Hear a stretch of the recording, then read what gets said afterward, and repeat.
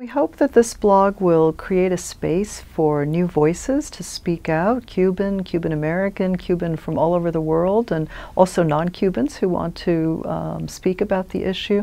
So we hope it'll be a space for other kinds of stories, those personal stories, those emotional stories, those stories of families divided for 30, 40, 50 years that have maybe reconnected recently. So all those stories that are so deep and profound, that touch the heart, that are more spiritual and soulful, those are the kinds of stories that we want to create a space for.